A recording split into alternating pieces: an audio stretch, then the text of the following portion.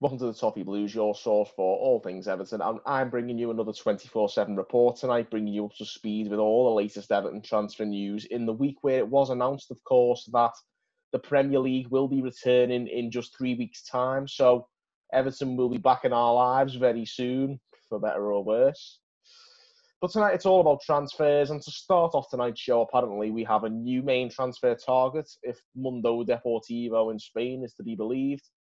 Jean-Clair Todibo is now apparently Carlo Ancelotti's main transfer target. He's on loan at Schalke from Barcelona at the moment, and obviously we've got a good working relationship with his parent club Barca, and Mundo Deportivo cite that as a reason why this could come to pass. Of course, like I say, he's on loan at Schalke, and I watched him play in the Bundesliga earlier today, actually, against Werder Bremen before doing this show, and I thought he looked poor, to be honest. Certainly not better than our current centre-back pairing, what I'd say is our first three centre-back pairing of Yerry Mina and Mason Holgate. I don't think he's an improvement on either of those. And if he's to come in and be a backup, then by all means, but we can't afford to be spending big by the looks of it on backups at the moment. So I don't think Todibo is ready to go into the straight into the starting 11 at present, so I think we should pass on that. Moving on, and the next rumour is according to Sports Lens. They cited what they call a very reliable Portuguese football journalist. And according to that very reliable journalist, Everton have made a move for Wendell, the Brazilian centre midfielder who plays in Portugal at the moment with Sporting CP.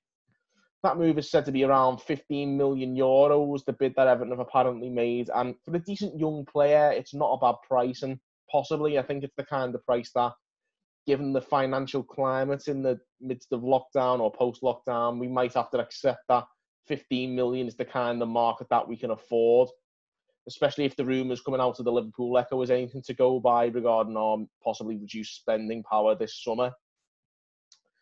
Some developments now on the Mexican winger Jesus Corona, who has been linked before to the club. His agent, Matias Bunja, has told Mexican paper Medio Tiempo that he has spoken to Chelsea about them possibly signing the player, who has a seemingly endless list of potential suitors. These are exactly the kind of moves that I think could be affected by the distortion in the transfer market. Many of these possible suitors may need to pull out of their interest in players who maybe there's teams who can afford him more than others at the moment. We'll have to wait and see how these kind of transfer rumours develop when the window reopens, and we'll see what kind of spending power we will have and just how badly we've been affected. Hopefully it's not too bad, but we'll have to wait and see. Moving on, Birmingham Live report that Aston Villa will face competition from us for shock horror, a Napoli player, and that is Jose Callejon. Callejon is a 33-year-old Spanish winger. He's been in Naples since 2013, and at this stage in his career, I can't see a move like this making sense. Certainly the type of player profile that Marcel Brands likes to bring in. Regardless of the obvious Ancelotti connections, I don't see why we should ever expect to see this kind of transfer happen in the summer. Now, another Serie A-based veteran who has been linked is the Uruguay defensive stalwart Diego Godin. He's now at Inter Milan, of course, after spending a very successful number of years at Atletico Madrid. Now, Calcio Mercato say that Inter would consider selling him for around 6 to 8 million.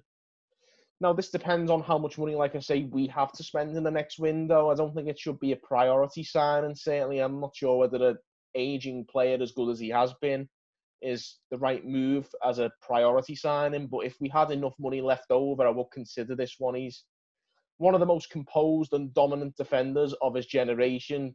He may be past his best now, but he's still one of the best leaders about. And those kind of leadership abilities are sorely lacking in our current squad.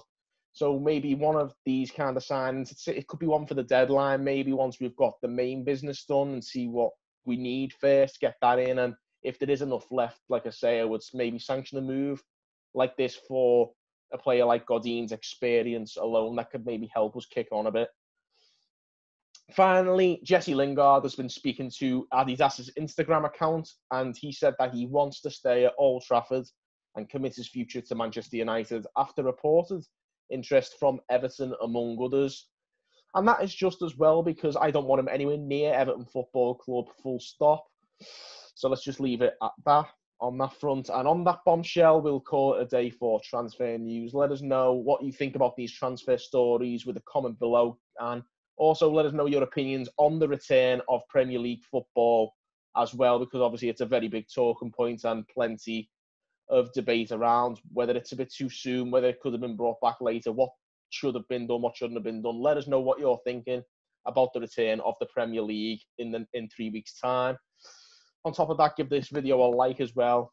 Give us a subscribe to the channel. Keep tuning into the Toffee Blues if you want to keep seeing great Everton content while you're staying at home. But that's all from me. So until next time, thank you for watching on the Toffee Blues.